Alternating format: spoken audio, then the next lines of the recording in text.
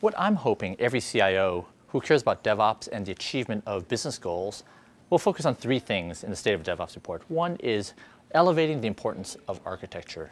The role of architecture is to enable developer and engineering productivity, enable small teams to independently create value for customers quickly and independently, not having to depend on hundreds or even thousands of other engineers in the company. Two is elevate the need for transformational leaders.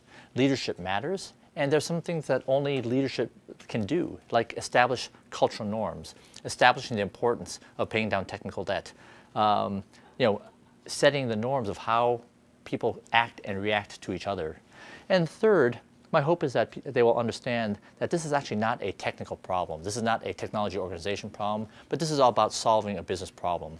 What we found for now 4 years in the State of DevOps report is that high performers are massively outperforming their non-high performing peers and are twice as likely to achieve their productivity, market share, and profitability goals. And so any executive should care about that, and that is a business problem that we must all own together.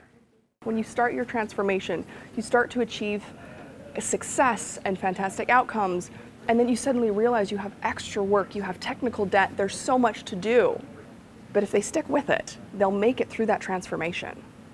By having good, strong leaders that follow 5 traits of transformational leadership that we outline in the report this year, things like vision and inspirational communication, they can amplify all of the effects of their teams to drive IT performance, that software delivery, as well as organizational performance.